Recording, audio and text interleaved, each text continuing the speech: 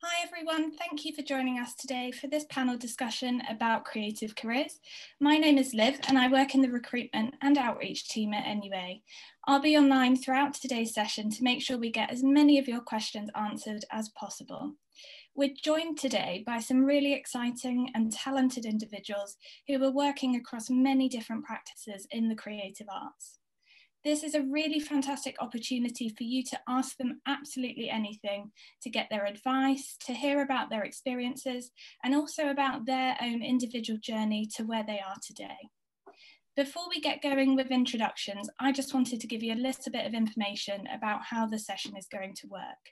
Hopefully you should be able to see on your screen a Q&A button, and that's where you can submit your questions to us and I'll be putting them to the different members of the panel. There's no such thing as a stupid question, and you can submit as many as you like, and we'll do our best to get as many of them answered as possible over the next hour. And it's also fine if you have a question just for a specific panelist. If you could just mark that clearly when you submit your question, that would just help me a lot in asking the right person. We'll also be recording this session today, so if you experience any technical problems, please don't worry, as we'll be making the recording available to you afterwards by email, so you won't miss anything. If a member of the panel experiences any technical problems or any of our internet connection drops out, we will try to reconnect for around 5 minutes, so please do just bear with us if that happens, but hopefully it won't. So we'll get started very shortly with introductions, but please do start sending in your questions to us and we'll get going with those very shortly. So I'm going to pick on people individually now to introduce themselves. So we'll start with Genevieve. Right, thank you, Liv. Hi, everyone. So I'm Genevieve Rudd and I'm a community artist, and I grew up in Galston and I live in Galston still. So I didn't choose art at school, but I'm a full-time community artist. So I went to Wroughton first and Lingrove and then East Norfolk sixth form. And then I was encouraged by my photography tutor at the sixth form to go to university. And yeah, here I am. And I look forward to sharing some of my journey with you all today. Thanks, Genevieve. And then Owen, if we could come to you next. Okay, hi there. My name's Owen Mathers. I'm an illustrator, designer and artist. I grew up locally, went to Wyndham College where I was into oil painting. That then took me to Norwich Art School, where I then went into graphic design. I've been working as a graphic designer since 2004. I've kind of gone full circle and started drawing again. I'm now more of a freelance illustrator alongside that. So yeah, that's me. Brilliant, thank you. And Joseph? Hello, my name's Joseph Connolly. I'm from Wisbech in the Fenland district of Norfolk in Cambridgeshire. I'm an actor and a writer, and I own a theatre company called the Fens Players. And recently we worked at the Norwich Arts Centre and live streamed a show that I'd written. Yeah, and I'm currently based in Wisbech still. Yeah. Brilliant, thank you. And Sam, finally? Hi everyone, I'm Sam Coe. I run a business called the Wharf Academy, which provides music tuition to schools around Norfolk.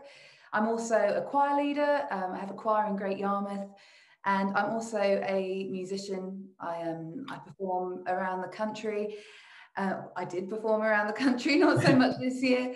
And yeah, I started my business when I was 21. And yeah, I live in Norfolk. I live in Norwich specifically. Yeah, and I'm looking forward to answering your questions today. Brilliant, thanks guys. So I think we'll get started with the first question that's come in, which is a big one. And it's, is there anything you wish you'd known when you were figuring out what to study and what you wanted to do? So I think we'll come to Owen first on that one. Yeah, things I wish I'd known.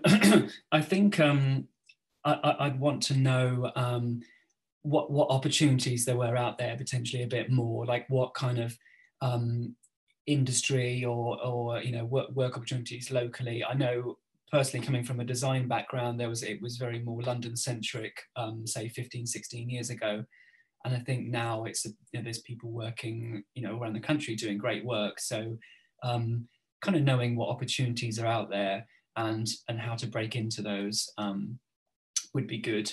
But I think, yeah, I think that's the main thing. I think another thing, I think alongside education and skills and all that sort of thing, it's a lot about your individual confidence and how you carry yourself, how you present yourself, how you communicate. I think I didn't realize how important that is. I think that's the key thing for me. Yeah. Great, thank you. And Joseph, what about you? What do you wish you'd known?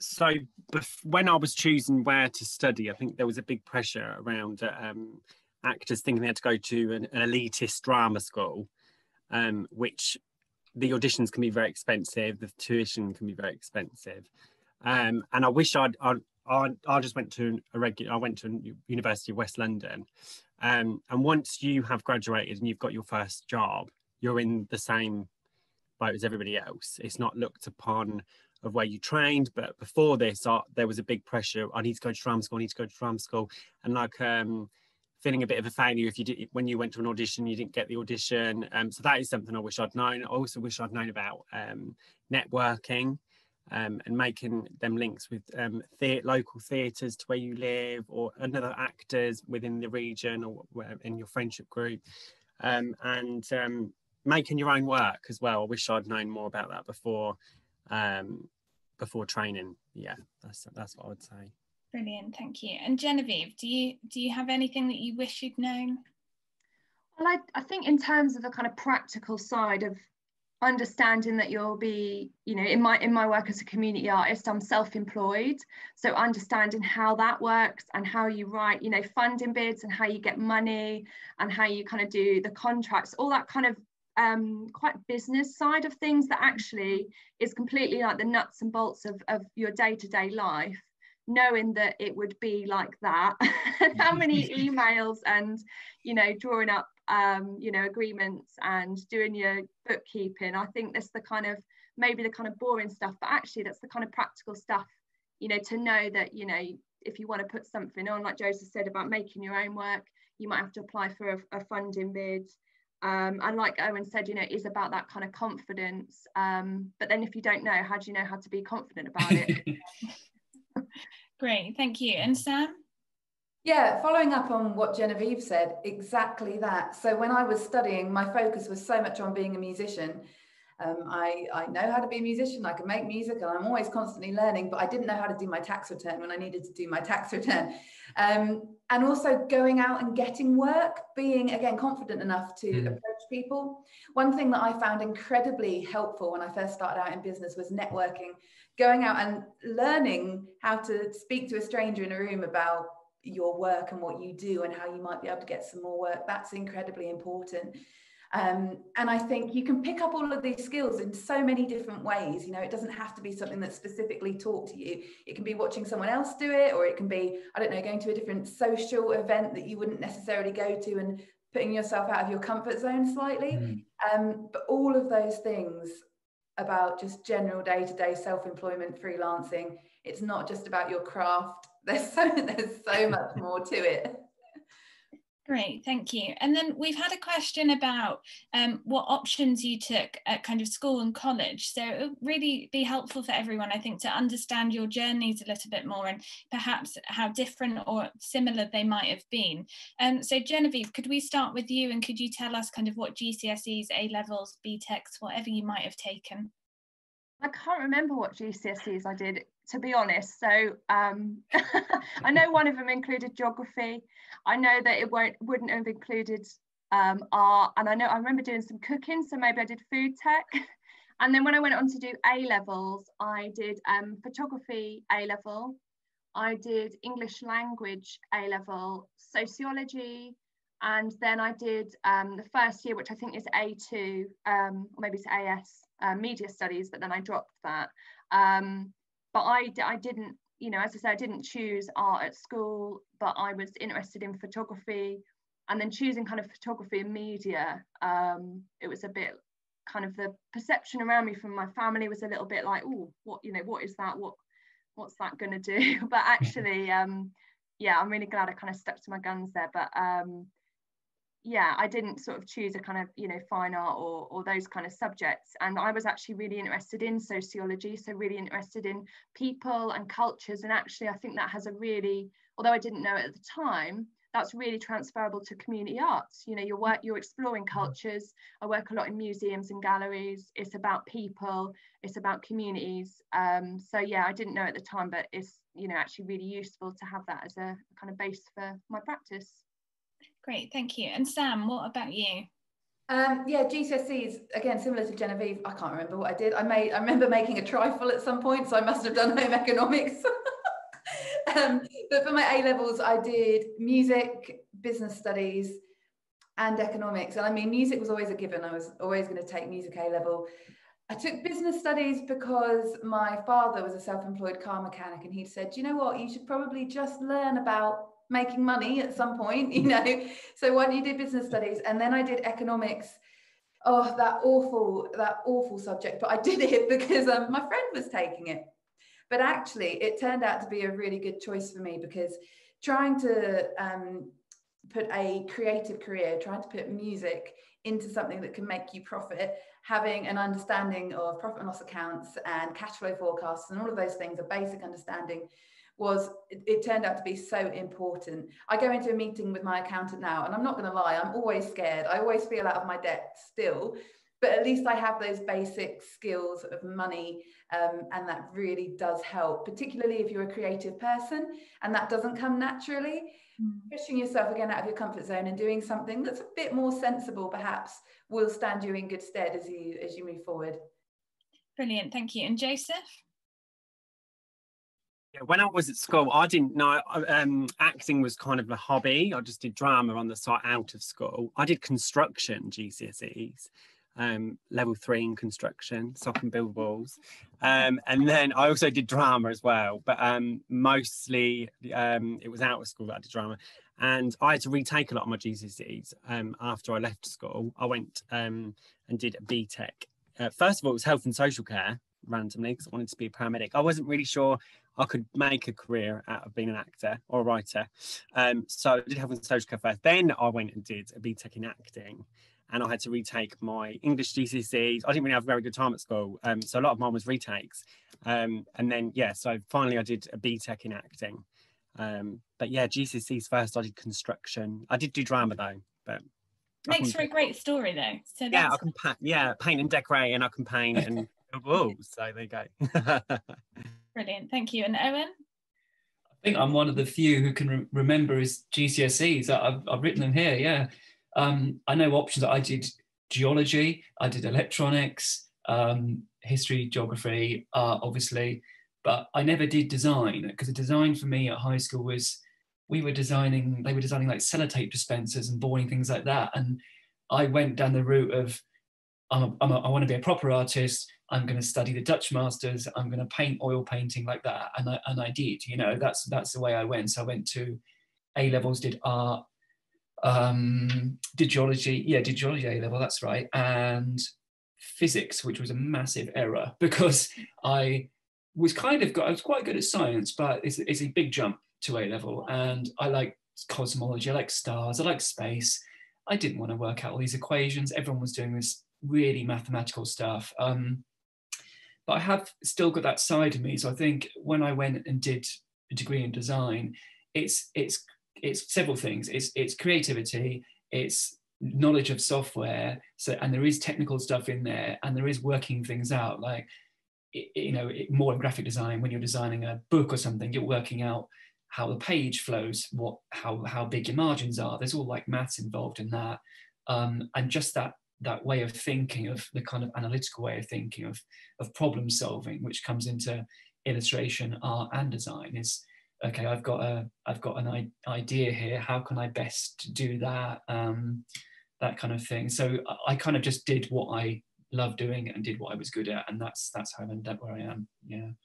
Brilliant, thank you. And then Joseph, we've had a question specifically for you, which is, what would you say is an important thing to know about or do as an aspiring actor?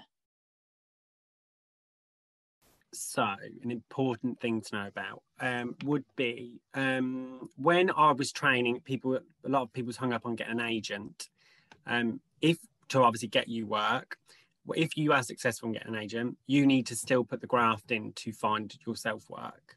Whether that's you're actively looking online, you're getting in touch with theatres, going to watch, and always watch performances as well. Always going, obviously right now we're in a different type of situation, but there is a lot of live streaming stuff going on. Keep watching theatre, keep reading plays. But if you are successful in getting an agent, make sure that you're being active and always looking for work as well. And make your own work as well. That was something that I got taught when I trained. Because it's hard. It's very hard to be an actor in the field. But if you're making your own work, and I think Genevieve mentioned it earlier, learning how to do arts bids and stuff for the arts and for the Arts Council, that's something really important to learn how to do.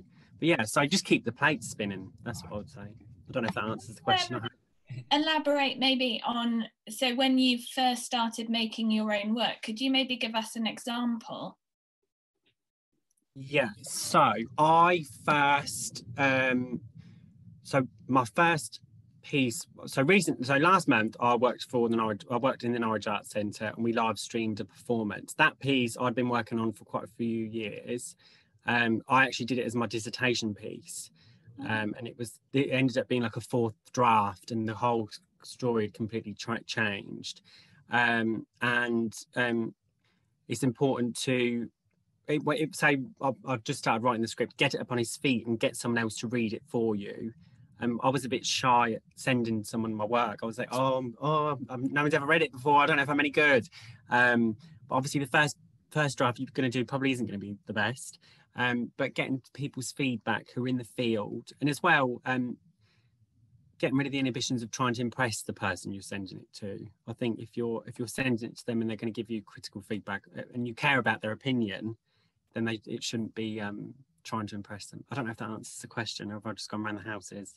No, I think that's all really useful information. I can see everybody nodding about kind of the whole giving up your inhibitions about asking people for feedback. So Genevieve especially was nodding quite vigorously there. Is that something you've kind of experienced as part of your career? Yeah, I think, just to kind of pick up on what Joseph was saying and what Owen said earlier about confidence, and Sam as well, I think we've all mentioned it's that confidence to kind of put yourself out there. And I feel like I've had a decade of walking out of my comfort zone and sort of making a new, kind of making new steps has been, every year it's kind of been something, and sometimes it feels like every day, you're kind of stretching yourself. And I think it's kind of getting that balance, because that is really tough and really, really scary. I'm naturally, probably a very introverted person, quite a quiet, reflective person.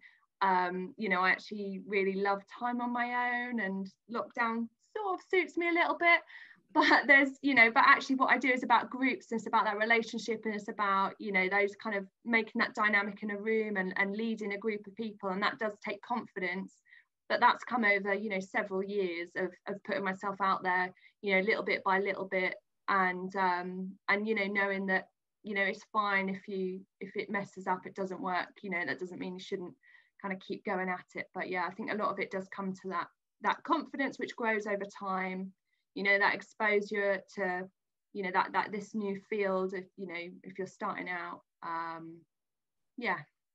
Great, thank you. And then we've had a question through about what has been the highlight of your career.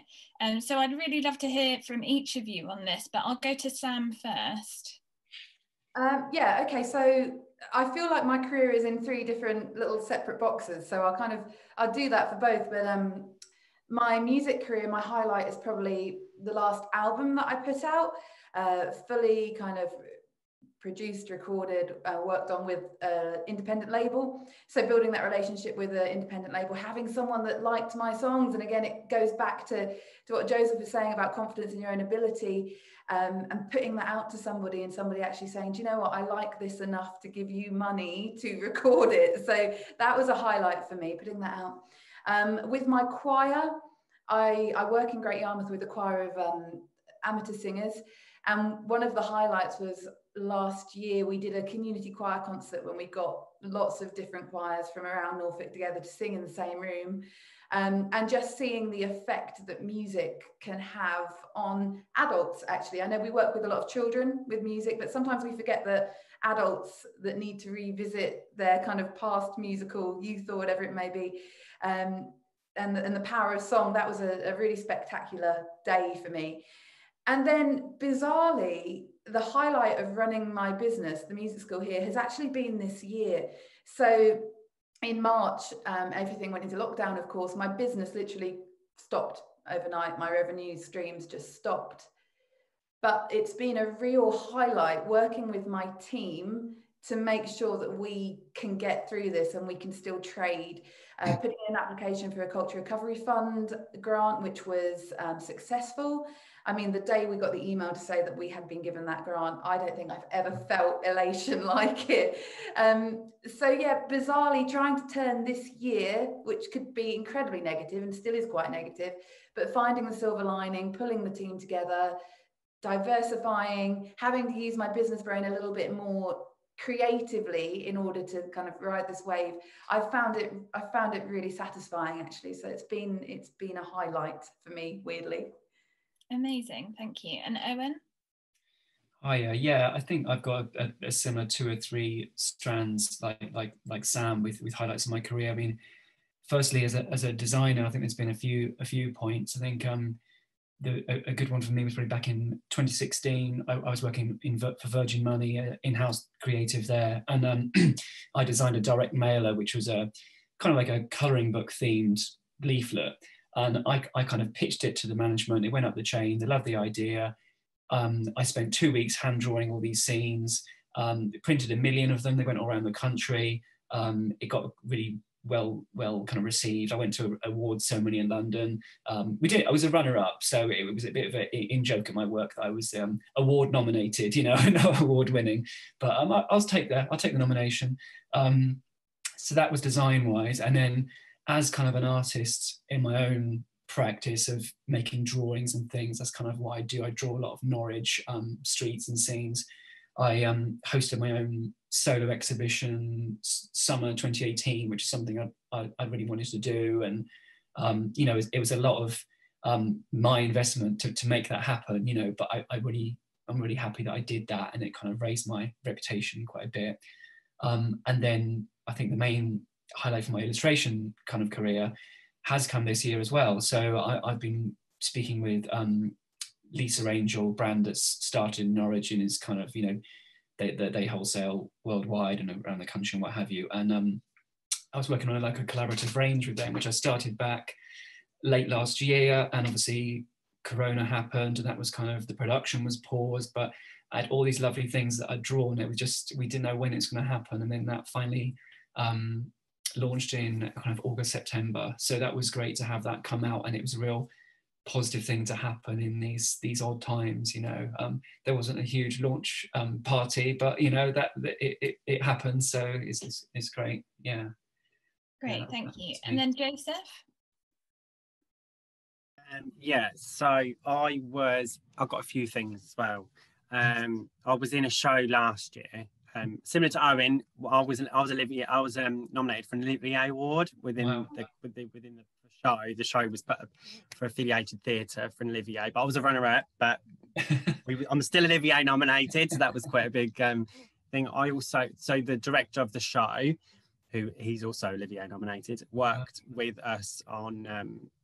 I got a grant from the Arts Council, which I recently, for a research and development of a show that I'd written called Merc, which I'd recently done last month at the Norwich Arts Centre. So I got to work with, so it was a joy getting the grant, but then I also got to work with the Olivier nominated director of the show that I was in previous for this research and development, which was fantastic. It was a really highlight of my career. Also, I've got to mention I'm a teacher at I'm a facilitator, a drama teacher at the Angles Theatre in Wisbech. It's one of the oldest Georgian theatres in Little Fenland, Wisbech.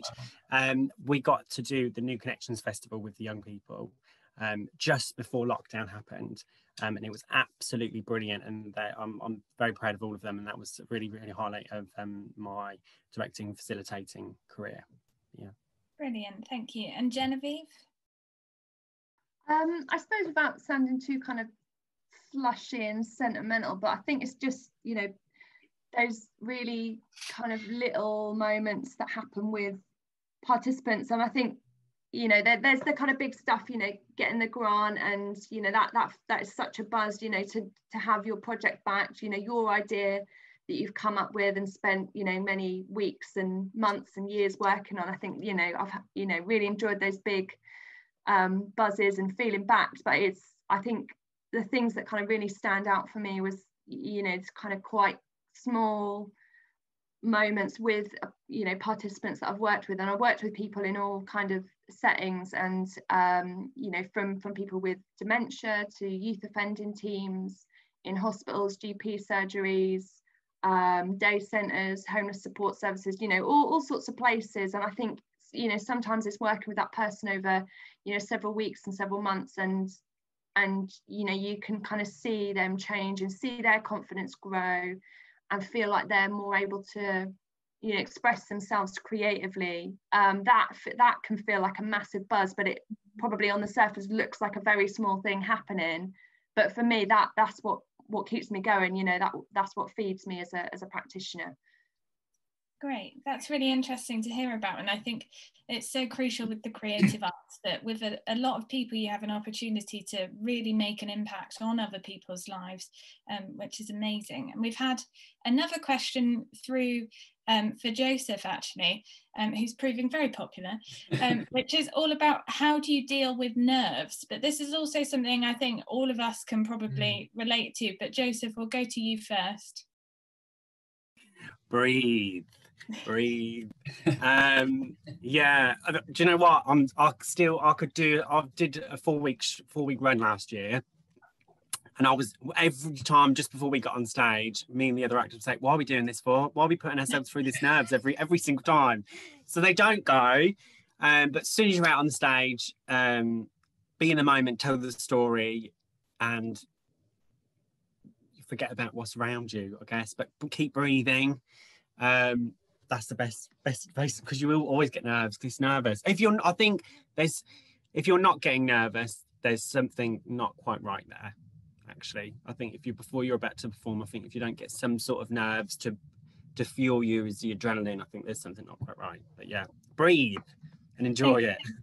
And then Sam, do you have any other advice about how to handle nerves? I actually really suffer with nerves, and bizarrely it's gotten worse the older that I've gotten. But the one thing for me is preparation. If I know that I have practiced and prepared as much as I possibly can, I've gotten into the mindset of you can do no more. If it goes wrong, you can style it out. So being able to ad-lib as an artist is an incredibly important thing. As Joseph said, breathe. As a singer, as an actor, anybody that uses your voice, breathe. But yeah, I also think it's a bit of a mindset, and it all comes back to this key word of confidence. If you can go out there and pretend that you are in control of what you're doing, even if you're not necessarily feeling in control of what you're doing, you can get away with a lot of stuff, I feel anyway. Great, thank you. And then we have had a question through, it's quite a tricky one. It says, my parents don't want me to study art. What would you say to them? So maybe we'll go to Genevieve on this one, I think. I don't know if I'd sort of maybe broadcast what I might have said to my parents. I think, although, you know, I'm probably, yeah, as I say, quite an introvert, but I'm quite headstrong, and I am quite sure. And I think, yeah, I mean, if you know, you believe in your horoscopes, I'm a Leo. I'm quite, you know, quite a strong. I can be quite a strong character, and I think it's about trust, and I think it's about, you know, that kind of doing your research into, you know, as much as you can know, and you know, your parent can know, your, you know, your guardian, your carer can know about it as well, because I think it is often that kind of unknown thing, this kind of misty career, this misty sector that happens over there maybe, yeah. And as much as you can know and kind of relay that information to your parent about, actually this is what the creative industries is like, this is, you know, how it's a, you know, one of the biggest growing industries, you know, really kind of solid industry. I think that helps. And I think also there's something about, you know, if you're doing something that you love and it's coming from, you know, somewhere in here and it's driving you from a different place, you can go so much further, you know, than if you're just kind of plodding along, you know, doing something that you're not really into, you feel like you're biding your time. Actually, the kind of how much you can strive because you're committed on a different level. And I think, you know, you've kind of got a better chance of success if you're doing something that you love. You know, you're going to do this every day for the rest of your life, you know, your working life. You might as well enjoy it. And, you know, there are actual jobs out there, you know, in the arts. So I think it's just kind of finding that evidence to say, yeah, like this is what the stats say. You know, I know NUA has lots of that kind of information, and just, yeah, stick it under their noses and yeah. We do actually, thank you Genevieve for pointing that out. We do have a brilliant booklet called Your Creative Future, which has some of those really handy stats in there. So if that person who asked that question anonymously, if you're looking for those statistics, do drop us an email. I'll be giving you the email address at the end of today's session, and we'll be very happy to send that to you or your parents. But yeah, thank you for that question. Does anyone have anything else they'd like to add to that? Yeah, if I could just add some things. Yeah, I think that definitely I agree with Genevieve about what she was saying. I think the creative industry is so broad and there's so many jobs and so many things out there. You know, you can go it on your own. You can work for agencies. You could be a curator. You know, you could do art history. You could get into all these different avenues. And I think, yeah, it's way more important to study something you're passionate about and you love. And like personally, I can't imagine me doing anything else. And I kind of knew that. I think I knew that when I was 17, 18, that I wanted to be in art, in design, just making, like creating something that, and you can't squash that. I think it's bad for you to not let that passion come out. I mean, okay, you could keep it as a hobby or something, but why not take something and really run with it, you know? And that's what life's about, isn't it? You were here once, you've got to do what you love, you know? Brilliant, thank you. And then we've had a question come through for Sam, which is, where's the best place to start when you want to pursue a musical career? I think the best place to pursue a musical career is to surround yourself with lots of other musicians of all genres. I spent a little bit of time teaching on the vocal artistry course at Access College, and they have sites all over the country. And that's the kind of place that you want to put yourself, somewhere where you might be sat next to a rapper at lunchtime, or you might be sat next to a jazz musician, and you're just surrounded by people that are all making music, but they're all making such complete different genres of music that you are just broadcast to all of these different places. And actually going back to the question we just had asked about, you know, what if a parent isn't really into what you want to do as a career? I think taking them along to a place like that, or taking them along to a college or a university which is focused on the creative arts, would probably be a really good thing. Because if you're not a creative person, if you're very logical, or if you're, you know, a mathematician or any of those things, or an accountant, your mind sees the sensible. It sees, you know, what's the safe bet, what's the stable. And actually, as creatives, we don't see that necessarily. We want to create because it's in our blood. It's something that we have to do in order to survive. So maybe to take a parent who may be slightly worried about that into somewhere where you will be surrounded by creative people, giving you the best start to make your musical career or your artistic career, however it may be, would perhaps help to reassure them that this can be a job. But yeah, I think to start your own music career, everything has changed so much as well over the last 10 years. All of a sudden, you are your own manager, you are your own marketing department, you are producing your own records, you are your own artist, you have to do your own artwork. Everything is on your shoulders. So as well as surrounding yourself with musicians, make sure that you're on all of your socials and you're seeing how other people are marketing them. You know, write down any good ideas of marketing campaigns that you see and adapt them and use them yourself. But it's really important that you become a musician who can do all of those things, as well as make your own album. Brilliant, thank you. And we've had a question through for everyone really, which is, have you ever wanted to quit, and how have you overcome it? So on that one, I'll come to Joseph, I think, first. Yes. There's highs and lows of the acting theatre industry. One of the hardest things is periods of when it's quiet and you're not getting any auditions, or there's no work. And that is when I've been tested and thought, I don't think I can do this.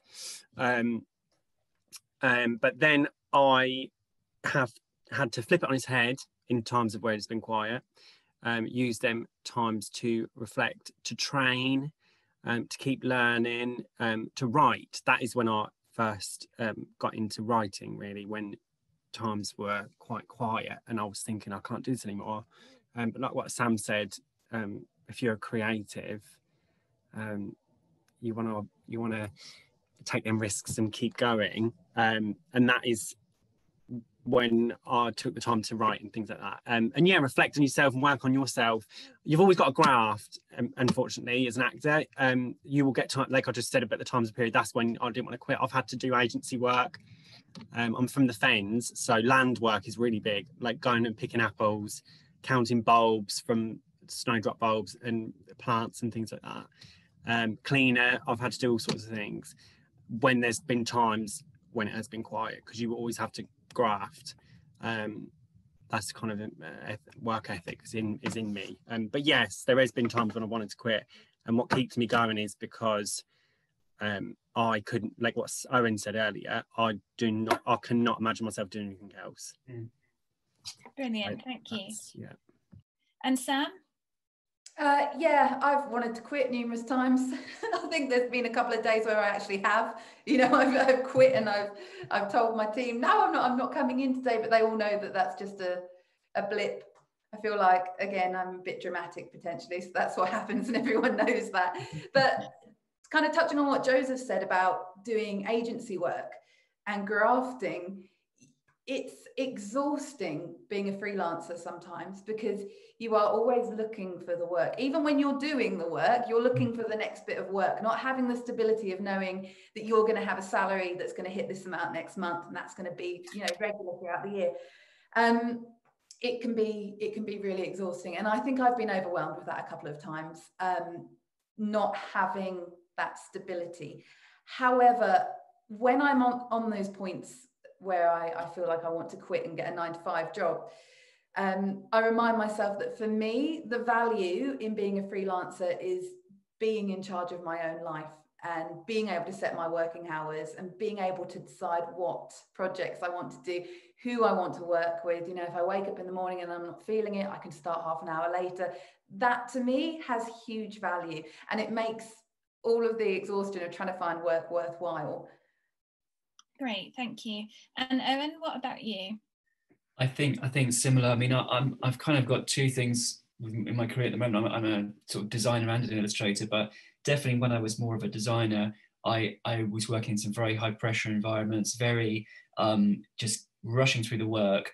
And I think I changed a few roles. I changed roles, moved back to Norfolk from London, and I learned to love design again through almost wanting to just throw it out and not do it anymore. I said, right, I'm just going to draw pictures now, but that was a bit unrealistic at the time. So I've learned to appreciate what I do like about design work.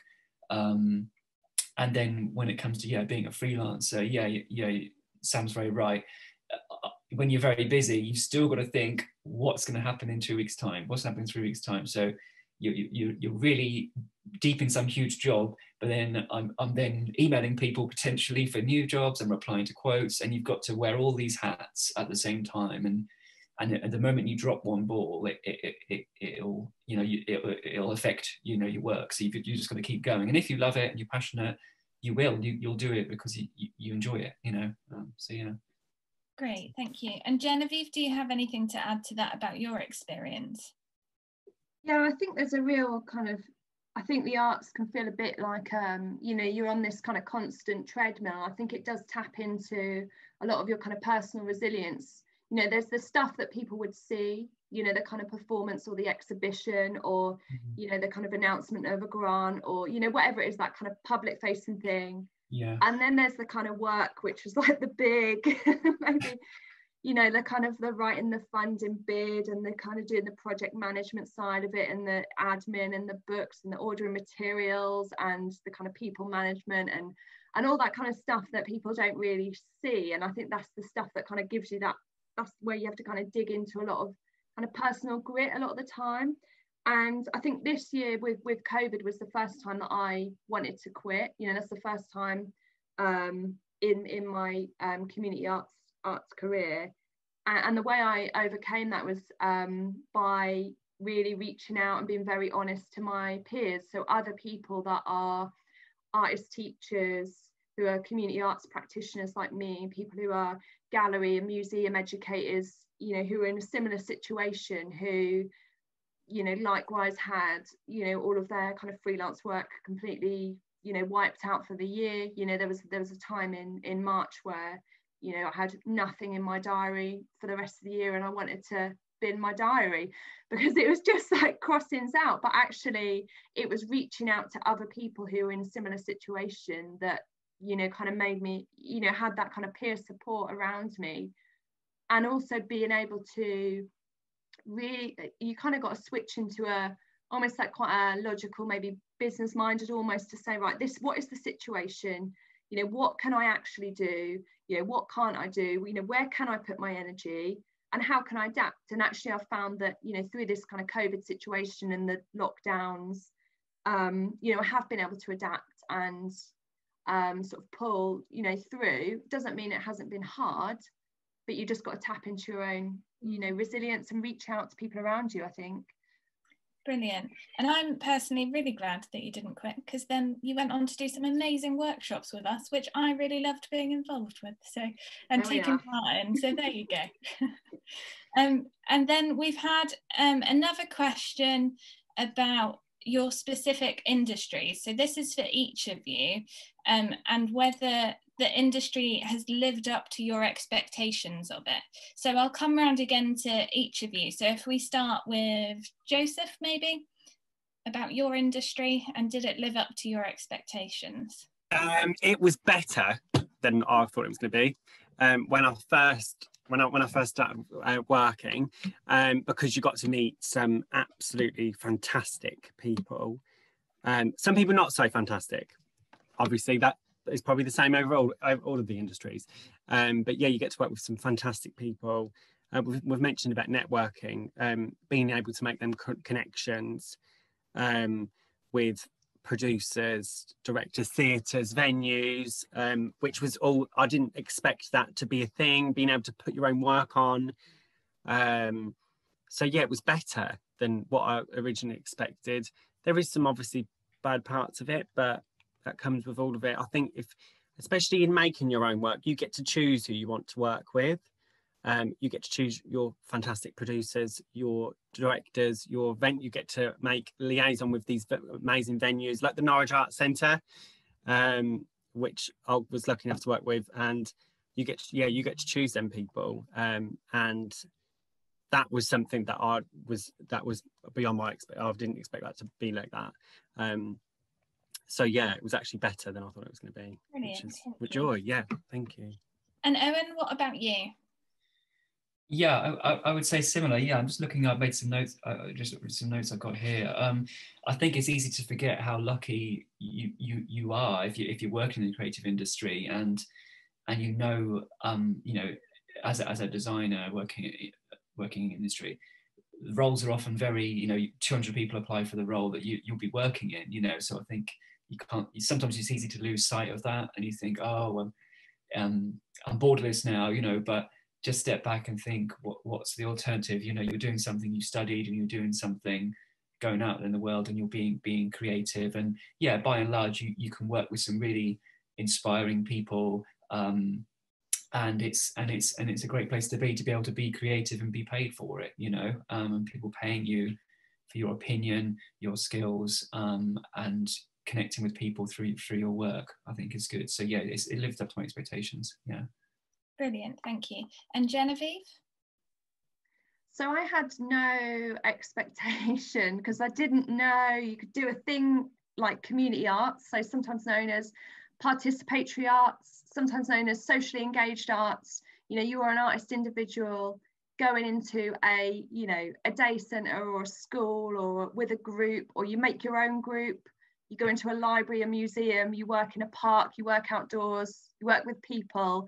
I didn't know that that existed. I knew about art teachers, and I think that was about it. I didn't know what else you would do. And I kind of thought that an artist would be someone alone in their studio, probably with an easel, maybe with, you know, paint palette, and a very kind of cliche, like something from, you know, really like a naff film.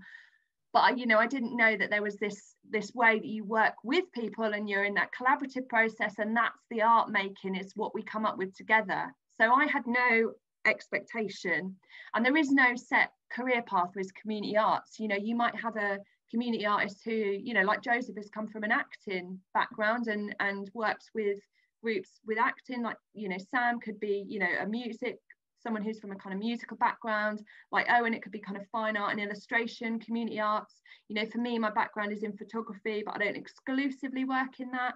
So it's a really kind of flexible thing, and I didn't know that you could be so flexible. And like Joseph said about picking the people that you want to work with, you know, I get the opportunity to kind of choose my co-collaborators, and yeah, there's a lot of flexibility. So no expectations, therefore everything's a bonus, I think. That's a great way of looking at things. So Sam, we'll come to you as well on that one.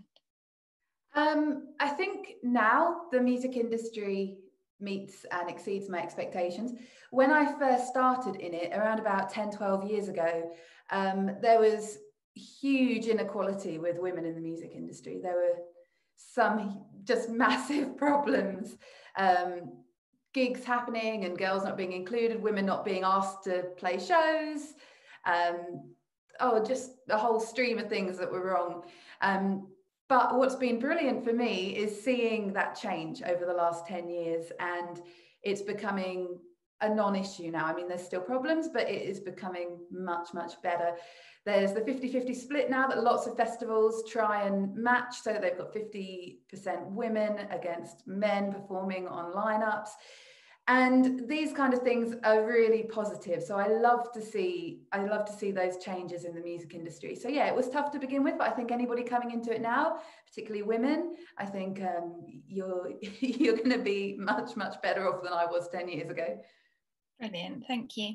And then we've had a question about how you see the arts changing post-COVID. Do you think young people will have the same opportunities to perform? And what will the new normal look like for your career? So on that one, I'll come round to each of you again, but maybe Joseph, we'll start with you on that one. Yes, so I've mentioned a few times, I've just worked with the Norwich Arts Centre, and we did that just before we performed on the Wednesday or Thursday. We live streamed, and then we went into lockdown the next day. Having to live stream a show was something that I'd never ever had to do before. That is something that I think will probably be, we're having talks about being able to do that more, live streaming live performances, and setting up cameras within a theatre space, but not acting for film. I think that is something that we're going to be going down the road of, which is completely different.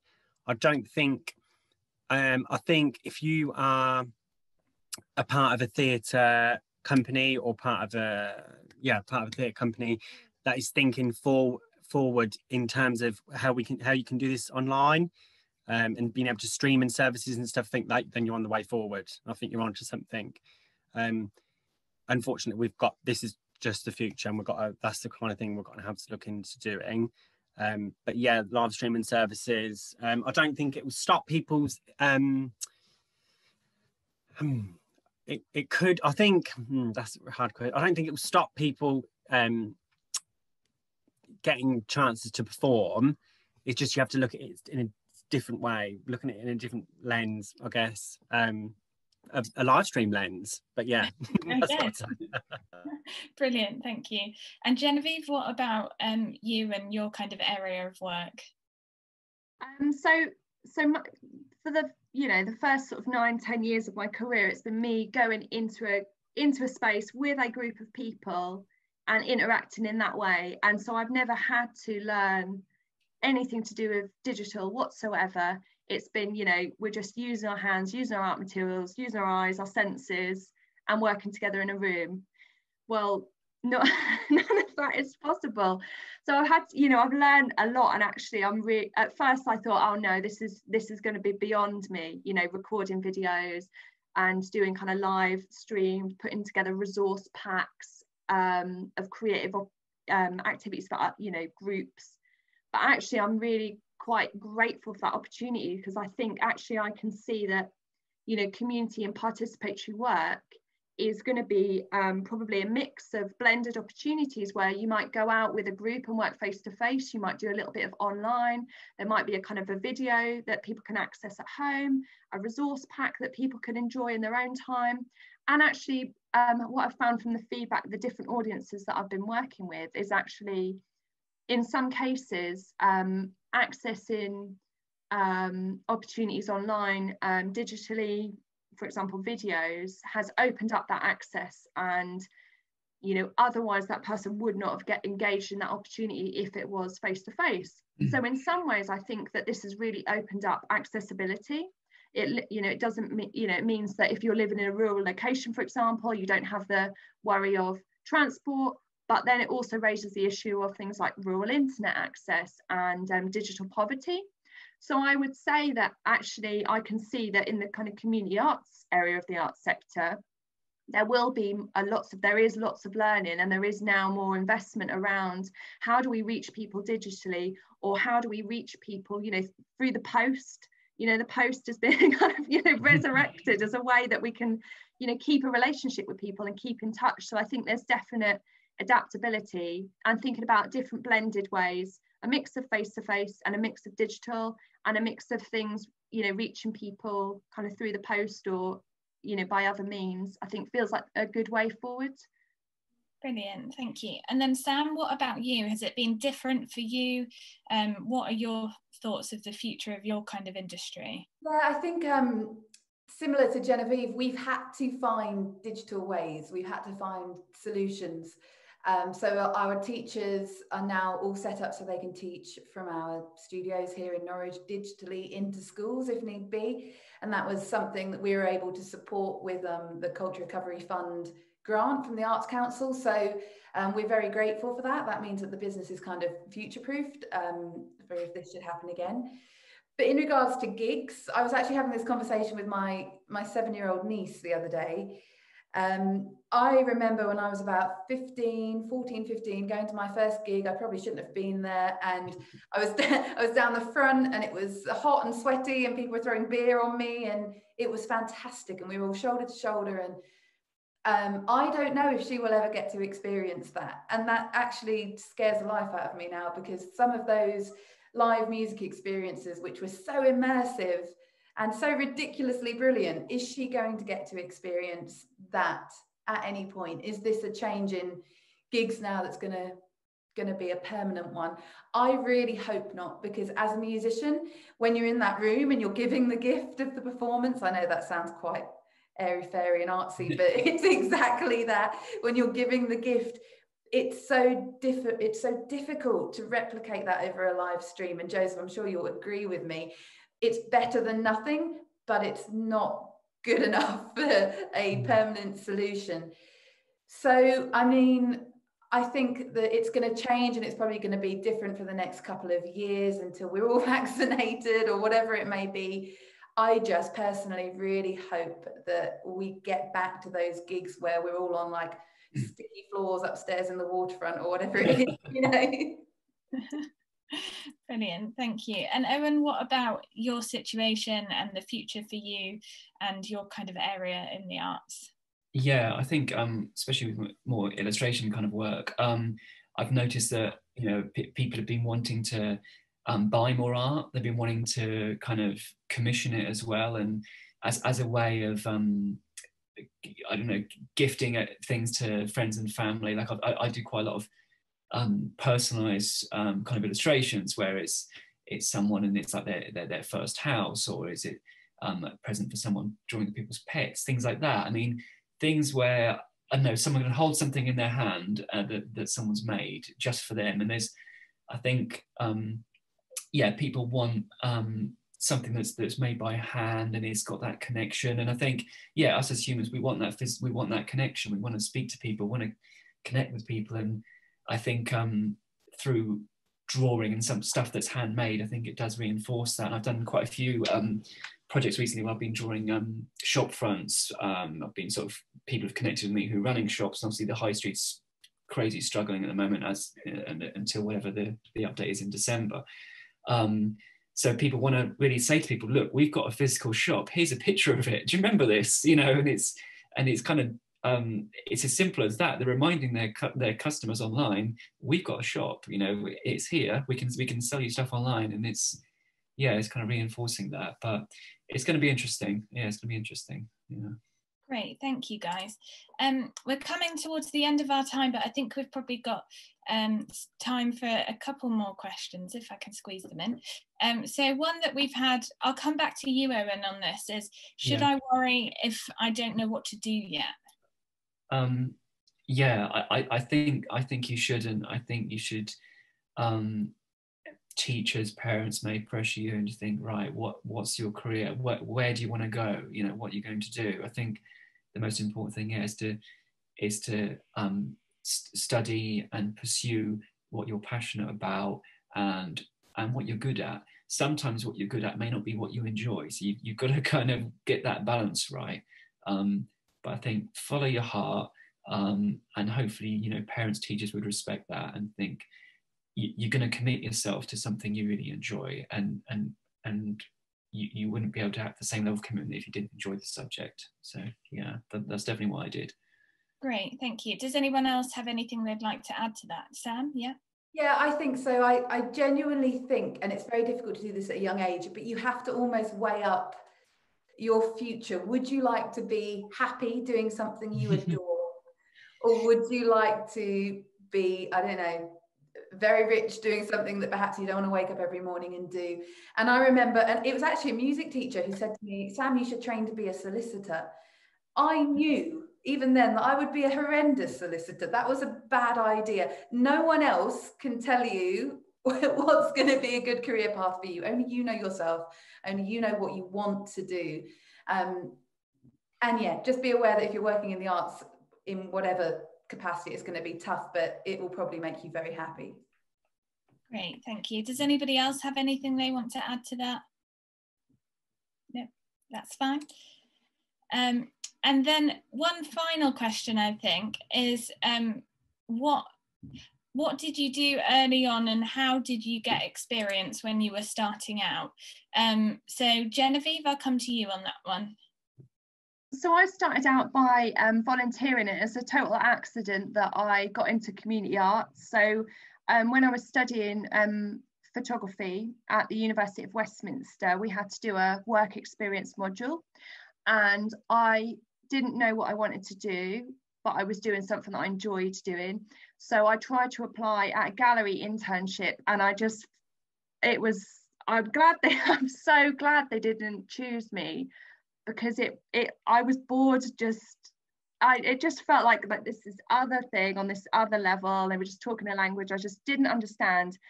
And actually it was just by a kind of a desperation of, there was an advert for a charity who was putting together an exhibition, and there would also be some community workshops, and you could get an arts award. And I thought, oh great, it's got the word exhibition in it, that'll do as a work experience opportunity. So I just went along and then discovered this thing called community arts that they were doing. And yeah, it was just by kind of this serendipity really that I found it and loved it. So I think, yeah, like the last question about, you know, not knowing what you want to do, I think just let life happen. You know, things aren't all just tied up. It's just let it happen and see what happens to you, because you never quite know what you're going to discover. Great, thank you. So we've actually kind of run out of time now, but I'd really like to thank everyone for joining us today, particularly our wonderful panelists and for their amazing input to answer all of your questions. And thank you for joining us and for submitting those questions to us today.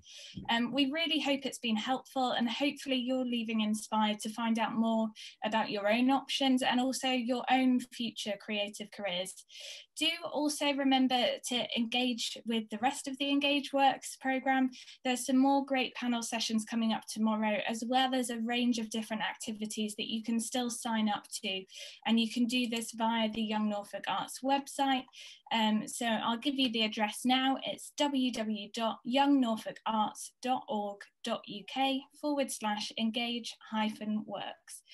So do have a look there, and they've got lots of information there about the rest of the programme. If you did want to find out some more information about NUA specifically, I would really recommend coming along to one of our open days, and we've actually got an online open day coming up later this week.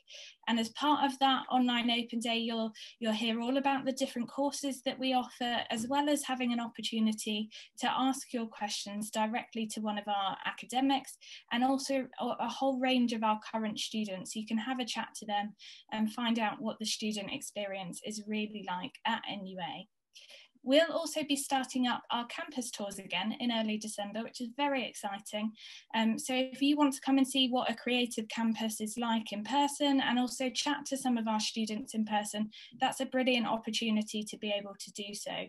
So if you'd like more information about our open days or those campus tours, I recommend heading over to our website, which is www.nua.ac.uk. Or you can get in contact with us by email at studentrecruitment@nua.ac.uk. And also, if you were looking for that Your Creative Future booklet that I mentioned earlier, just drop us an email there and we can get a copy out to you in the post. So finally, a big thank you again for everyone who joined us today, including our lovely panelists, and we hope to see or hear from you again soon. So thank you, everyone. Bye. Bye. Bye.